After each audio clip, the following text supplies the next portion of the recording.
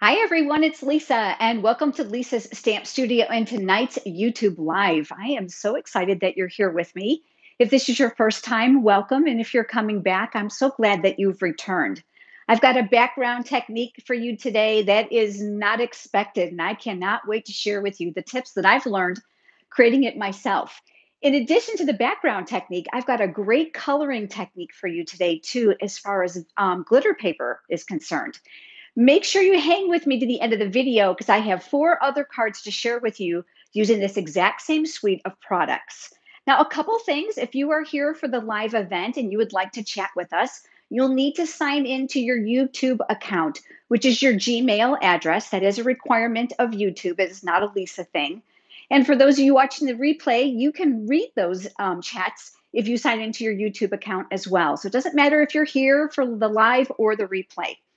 I also want to let you know that when the live is over tonight, Megan and I are going to come back. Megan's my assistant. I'll introduce you to her in just a minute.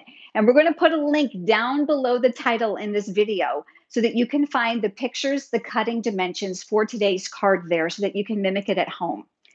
Also, this gives me a chance to introduce you to Megan. Megan is my YouTube Live assistant, and she is here to help moderate and answer your questions because honestly, while I'm stamping, it is impossible to catch them all. Megan's name is here in blue, and she will interact with you and be able to help you with things that maybe I can't get to. All right, I think we're ready. I'm excited to share this card with you. I've been looking forward to this time all day together. I hope you're doing well, and I hope that you're stamping. And if you're not, I'm hoping that I can inspire you. And if you are, I've got some great tips for you tonight. All right, so here we go. I'm going to turn the camera down. Okay, and let me just get you all zoomed in and straight so that we can get started. I've got another light on here to try to give you some extra lighting. I'm going to start by doing that background technique. And this is a little bit different than what I would typically use. This is shimmery white cardstock, and I am doubtful that that shimmer is going to show up here on camera, but boy, is this stunning. You're going to be able to find this as well as all the other products I'm using tonight over at lisasstampstudio.com in my online store. Just click shop. This paper is gorgeous. Here's another tip for you about the shimmery white cardstock.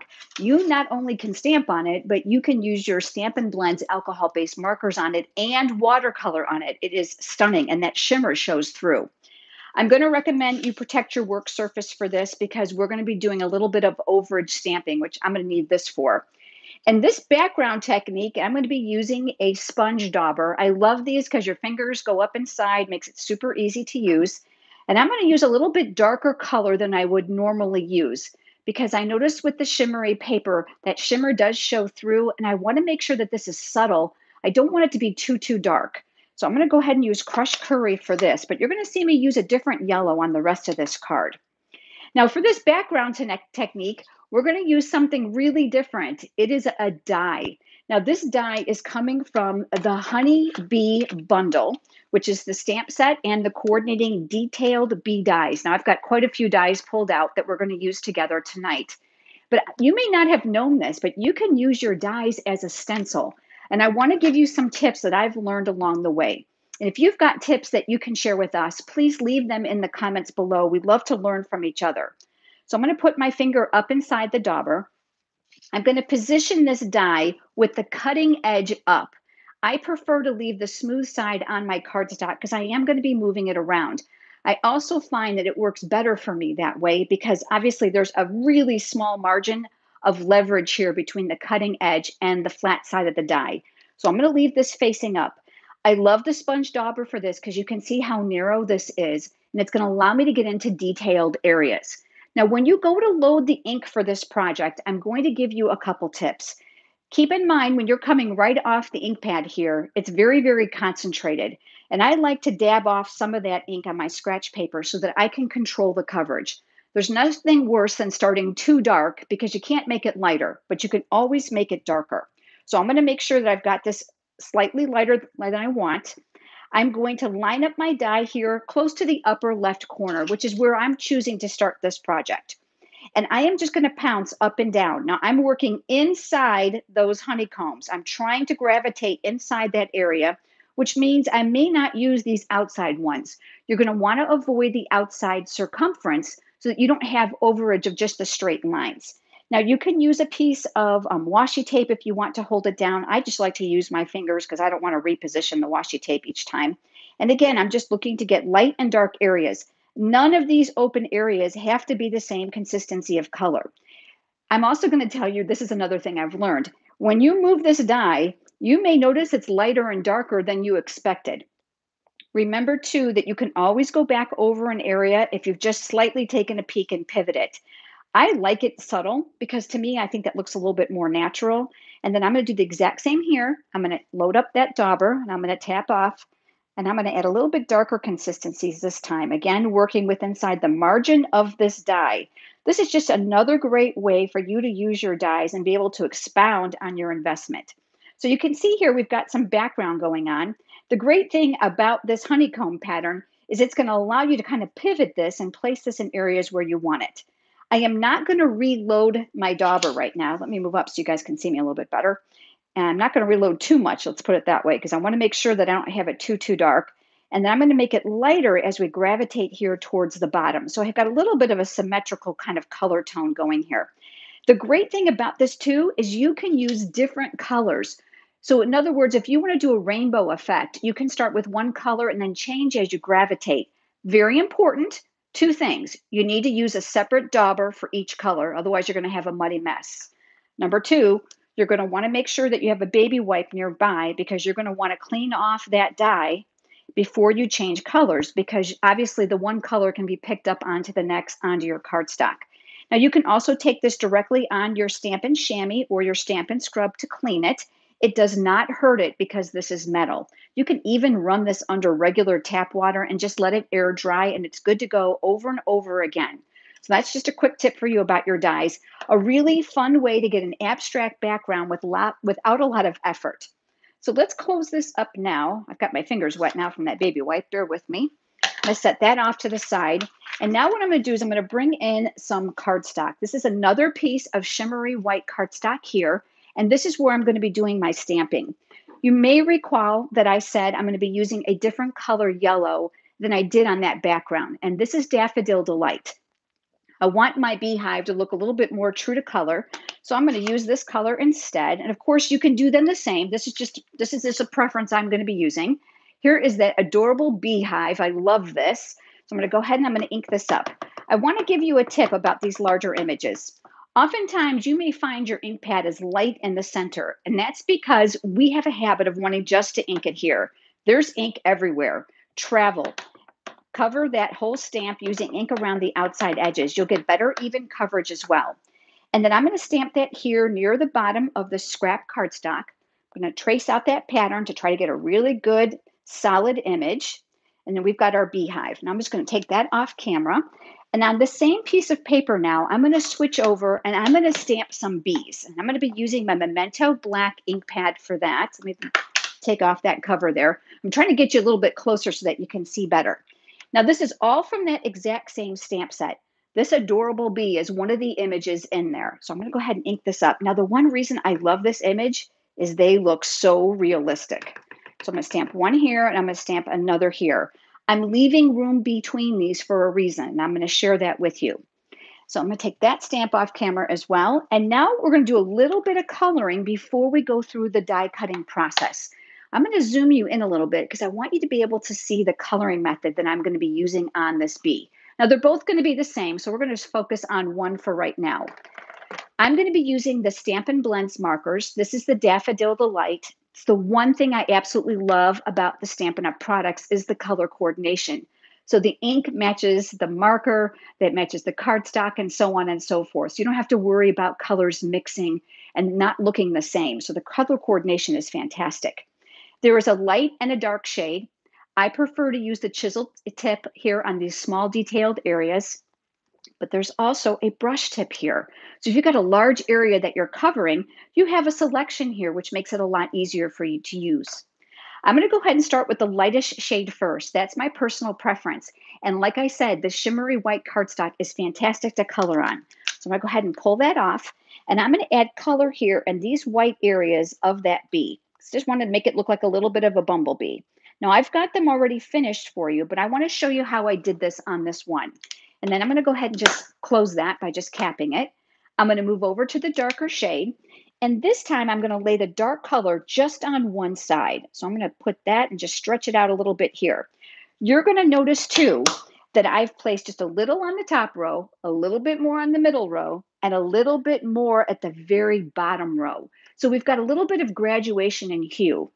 This is a very small area. Now, typically when I use my Stampin' Blends markers, I will come back with the lighter shade and blend these two together. But because this is such a small area, it really isn't necessary. But just to give you an idea of what I mean, I'm going to color right outside the area here so that you can see. Let's say we're coloring a big area, okay? That's the light shade. I do recommend that you let that alcohol evaporate from the paper for just a few seconds before you lay the next color. Two reasons. You're going to have a better coloring experience because you're not rushing the process of the ink. And the second is if your marker is really juicy and brand new, like most of mine are, you have a tendency to have it bleed, even though the ink will not run. So then what you'll do is you'll come in with your dark, and then you'll lay that on one side, for instance. Again, you're going to want to make sure that you live that time to process. And then we can come back with the lighter shade and blend these two together. So there won't be a hard line here. So I'm going to come back to the lighter shade and I'm going to pull the dark into the light. Now, I know it doesn't look like much now because what's going to have to happen is it's got to have time to process. But the hard differentiation between the light and the dark is actually going to virtually disappear as it evaporates. So that's a great tip for you if you are at home. The best thing I can tell you about using alcohol-based Stampin' Blends markers is take your time and enjoy the coloring process. They can be used individually, just like regular markers. And the one thing I love about them, unlike a dye-based marker that will leave streaks when you repeat an area, alcohol-based Stampin' Blends do not, which make them a coloring friend, and they're really, really affordable.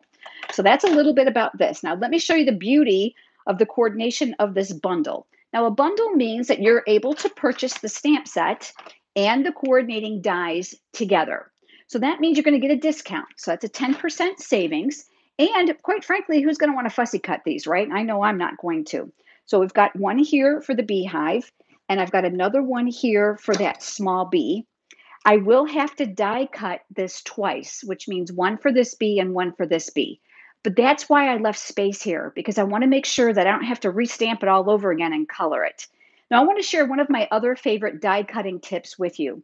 Now, on larger images, we don't have much difficulty lining this up to get it through our die cutting machine. But these smaller dies have a tendency to slip as you put your cutting mats on either side of this. So I like to use these Post-it note flags. I've actually gotten questions if I sell these in my store. I don't. These are just Post-it note flags. Post-it notes work as well. And I love these because I don't have to mess with washi tape and wasting it on my projects for die cutting.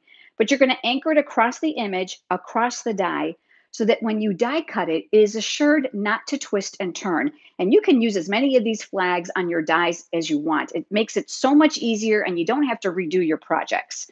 Now, like I said, I have those pieces already done for you here. So we've got our two bees. And I also have that beehive. Aren't these cute? I absolutely love this bundle. I've had so much fun with it. All right, I'm going to set those pieces off to the side for right now. And I want to show you one other thing that I did. I'm going to bring back in my scratch paper and those little bees. And let me show you here on the bigger piece because I think it's going to be easier. I wanted sparkle to those bee wings. So I decided the easiest way for me to achieve that was with the Wink of Stella shimmer pen. I love this because it's self-contained. You don't need glue. You don't need glitter. It's already in the tip. This is available in my online store as well. It does have an alcohol base to it, so it's going to evaporate and dry very, very quickly. The other fun thing about this is you're able to go over this numerous times to create more exaggeration of that shimmer. Now, I want to talk to you about this. Do you see how it's got a little bit of a black tip here? Because of the alcohol in here, it sometimes can pick up the pigmentation. So make sure you take it on your scratch paper and you wipe that tip off because you don't want to put it away dirty and then transfer that color to another project. Boy, have I learned the hard way. And so I did that process before I die cut them because I found that to be a lot easier than trying to do it on this little tiny piece of paper here. All right, the next thing I did for my card is I wanted to create a fun focal point. And for this, I used some of my favorite dies. These are called the Stitch Shapes dies. And I love these because not only do you get graduating sizes of circles, now I took two of them out, they're here, and the ovals, but look at this, you're also going to get the squares. And they have that very trendy stitched frame around all these pieces. So I decided to actually use these together. So I've got a scrap piece of black cardstock here that's going to help coordinate this whole project together. I've got my large circle here, and I've got my small circle here. Now, again, this is where that Post-it note flag is going to be a big help to you. Now, low-tack tape will work as well. I look visually. I don't go through the trouble of measuring because, quite frankly, that's not fun for me. But if you love to measure, go for it. Once I get an idea that these look symmetrical all the way around, I tack them in place and I die cut them, just like I showed you with the bees. It's going to keep them from shifting. Then when you run it through your die cutting machine, this is what you're going to get. You're going to get this really fun ring, but it also has the stitching around the outside, which I love.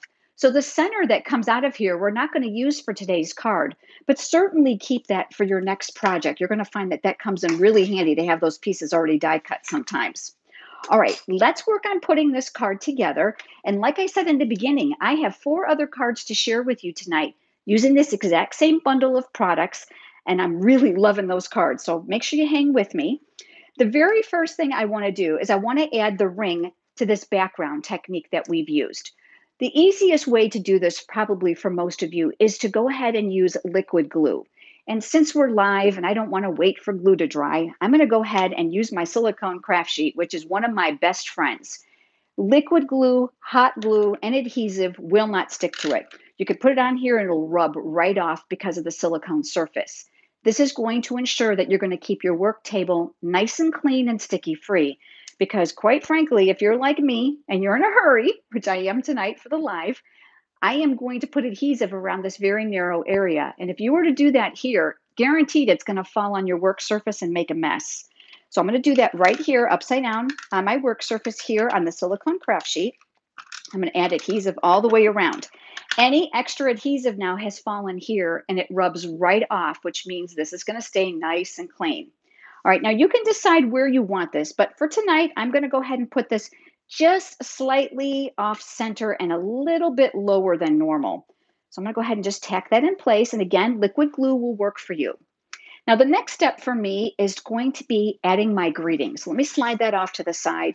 And I will be honest with you, I did do this before you joined me because I didn't take a chance at my age of trying to stamp that with you all watching me because my head has to be really close as I've gotten older. The greeting is from the same stamp set, and this is the same shimmery white cardstock. I'm going to add adhesive to the back side. Again, that silicone craft sheet for these narrow pieces is absolutely wonderful.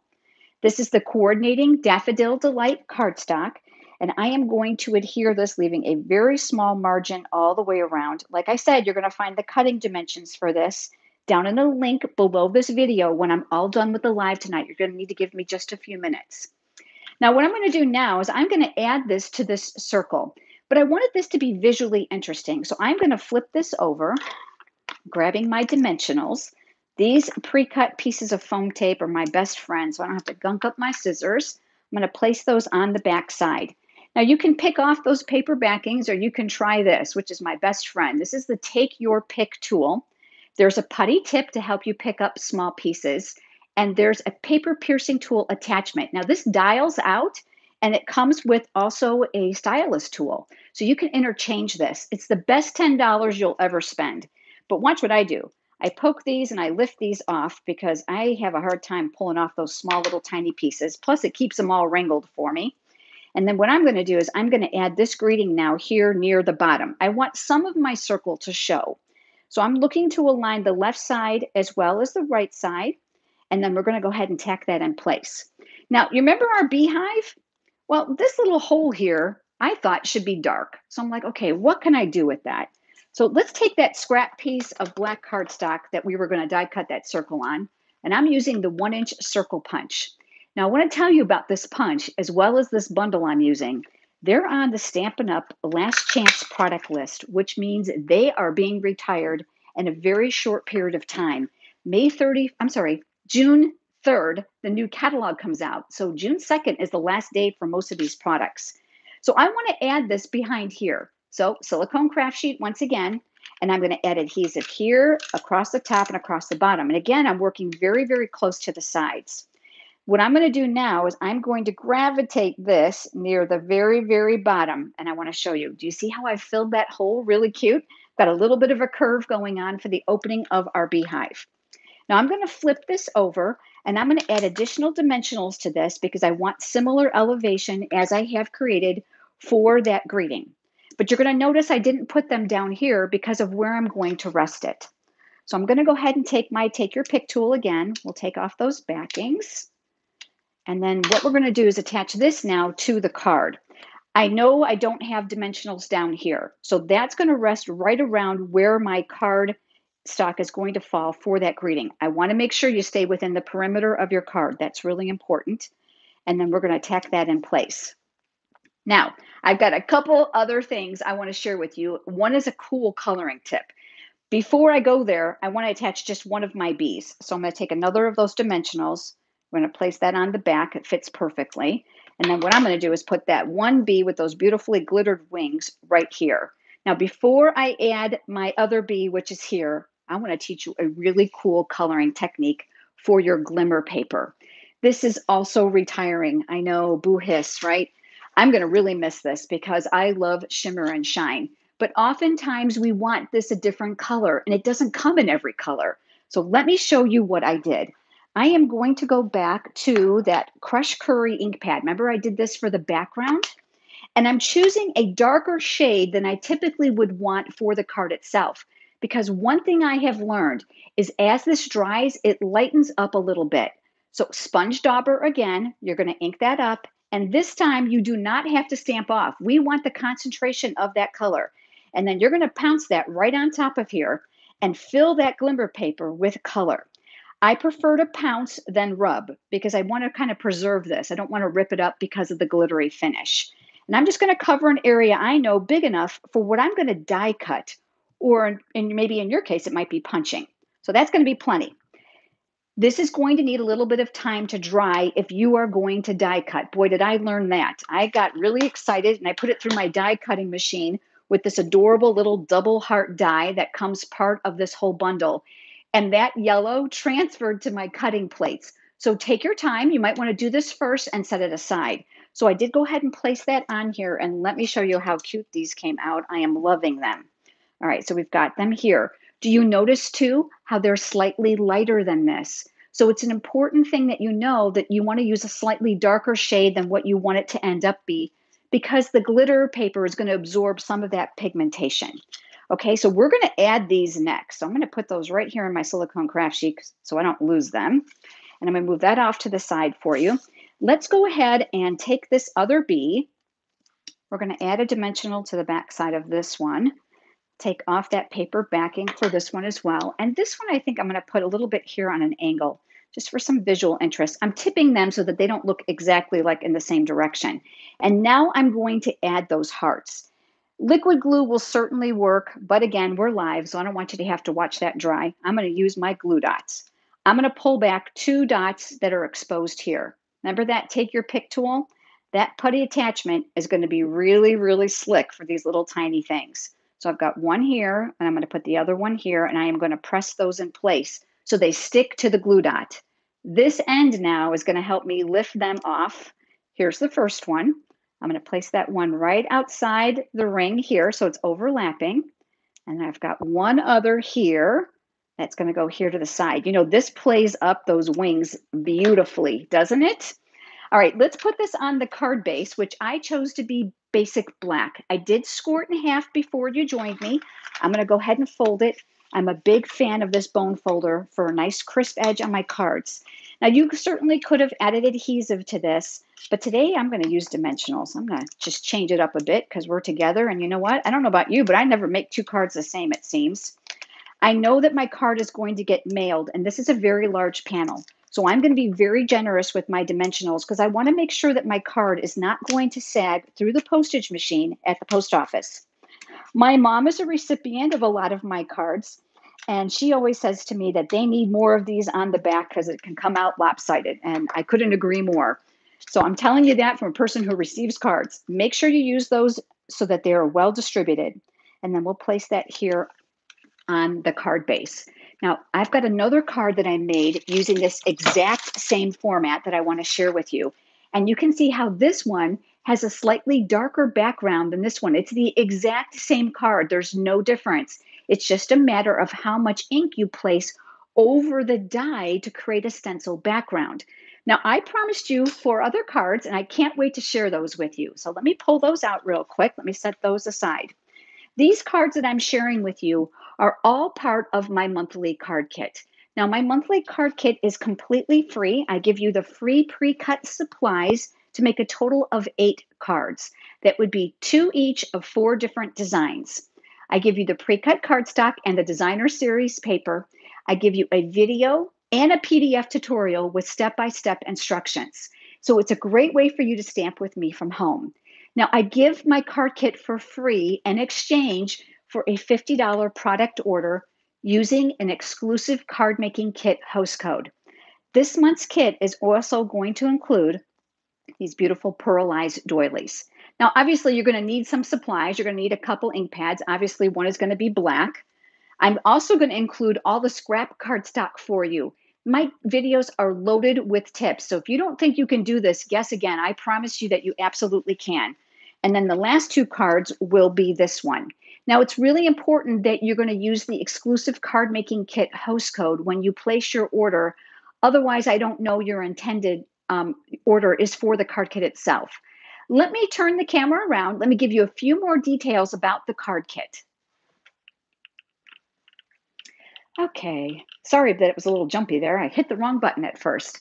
All right, my monthly card kit is only offered for a 4-day window. And I have to be honest with you that the kits are already half sold out today. And that's because those that sign up for my free weekly e-newsletter got notification about it first thing this morning.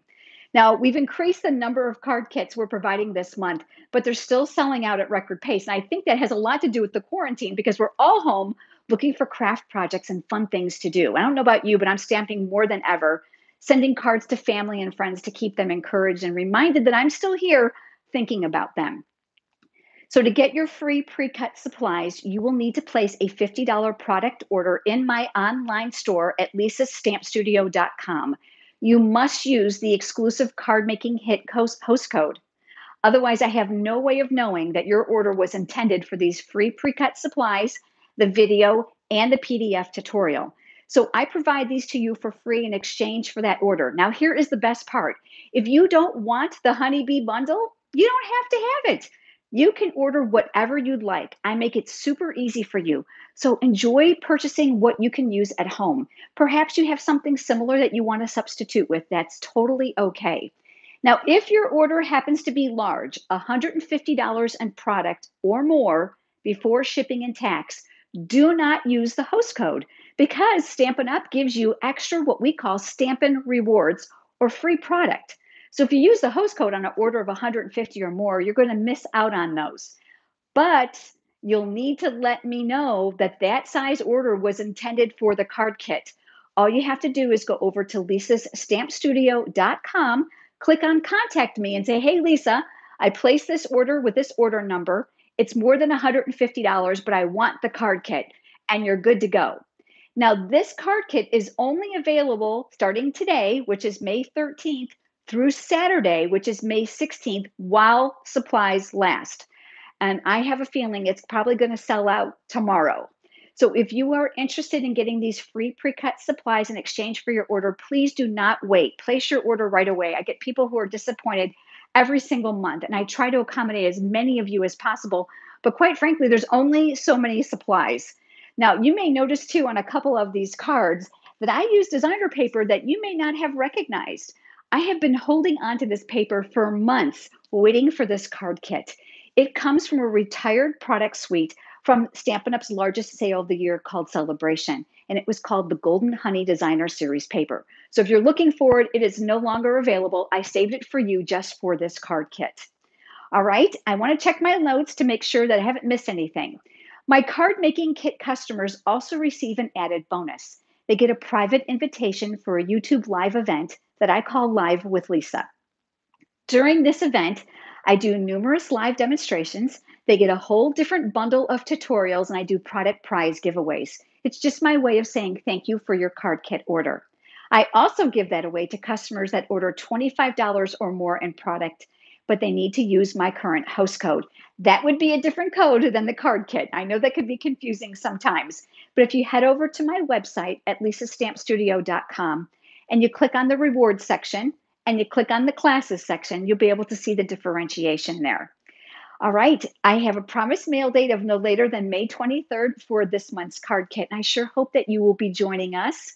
I thank Megan for all her hard work and moderating tonight. And I've got good news for you. I want to make sure that you come back and join me live because I'm coming back to you on Memorial Day, which is Monday, May 25th. I'm looking at my calendar. Is anybody else in the same boat where the days are kind of blurring together? It'll be 8 p.m. Eastern Standard Time.